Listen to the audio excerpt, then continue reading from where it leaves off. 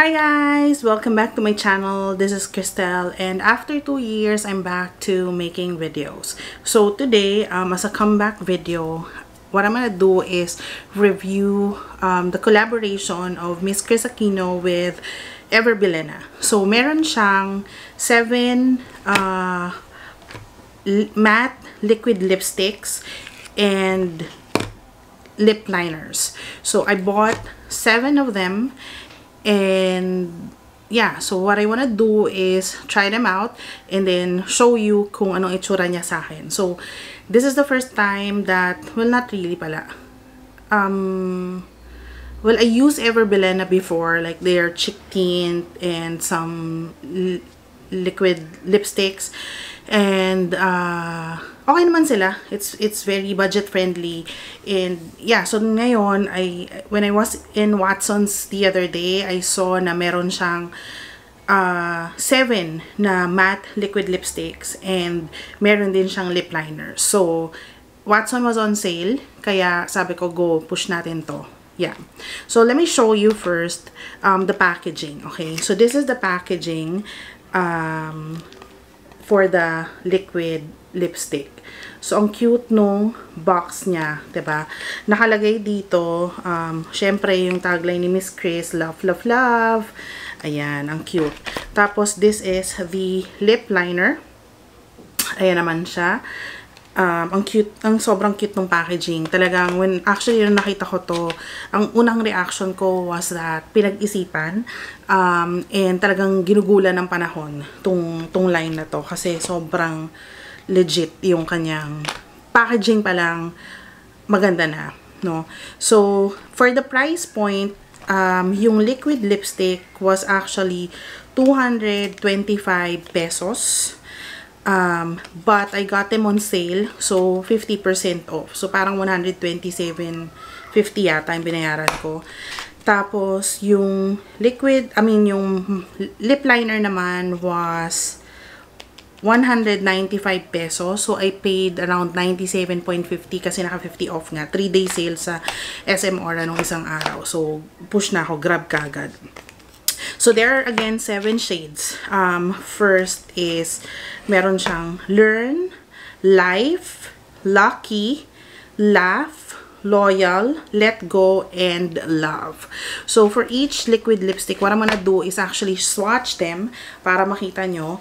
And then and also the lip liner, no, I'm gonna swatch them and then also apply them on my lips. Okay, so para makita niyo yung shades ng bawat lipstick. So what I'm gonna do, half ng lips ko is lalagyan ko ng lip liner and then the other half wala. Para lang if you're not into lip liners, then alam mo kung ano yung itsura kapag pag lipstick lang. Pero ako kasi I really like applying lip liners kasi for me, medyo mas naproprolong yung lipstick. So, mas gusto ko na meron akong lip liner na suot-suot. At saka, pag kumain ka, hindi siya kaagad-agad. Kumaga parang, minsan kasi parang ang tsaka pagkatas mo kumain o natanggal yung lipstick, nandito na lang siya sa dulo. So, ngayon wala akong lipstick. I only applied lip balm para medyo hindi man siya mag-dry yung lips ko, no? Yeah, so I'm gonna go and move on to the swatches and then, application sa lips ko. Tapos later on, I'll give you my final thoughts on the line.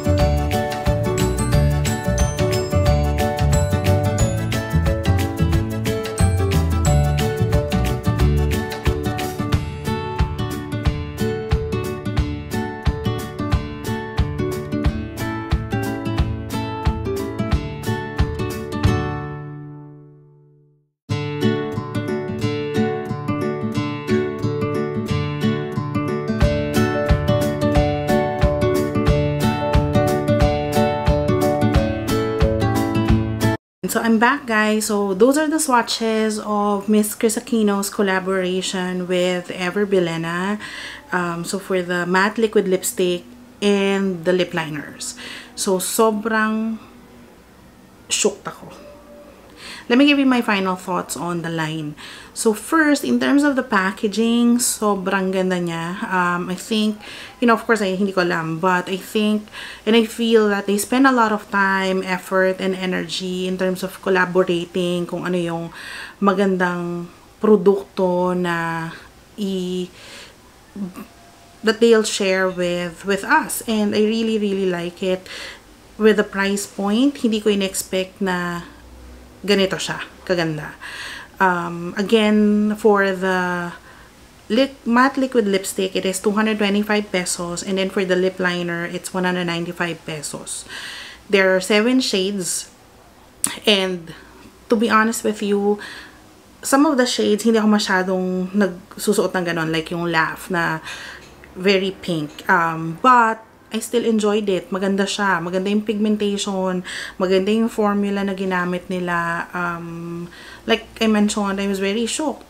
And hindi ko na-expect na, you know, for 225 pesos, ganito kaganda. I really like the lip liner. Mahilig kasi ako talaga, guys, sa lip liner. I really love, you know, wearing lip liners. And sometimes, hindi ako nagli-lipstick, but lip liner lang. Kasi mas matte. Mas gusto ko yung formula ng mga lip liners.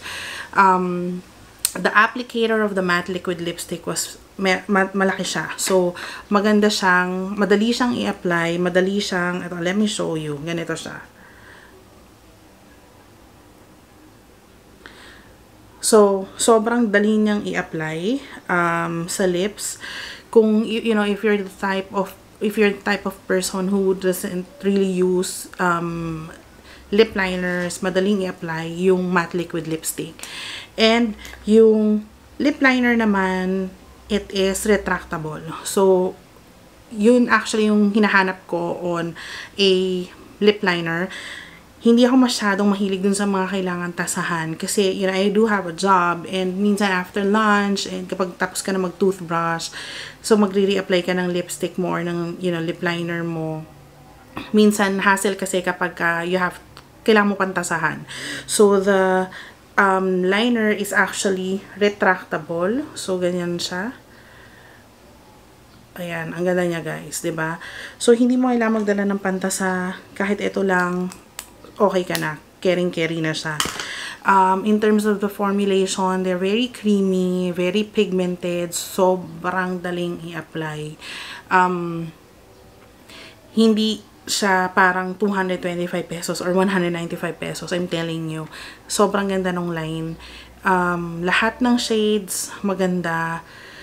Sa akin lang personally kasi mas gusto ko talaga na merong lip liner sa ilalim ng liquid lipstick ko. And sometimes nga kahit yung lipstick lang na bullet, nilalagyan ko talaga ng lip liner sa ilalim. I just love, you know, the look kapag merong linya yung lips ko.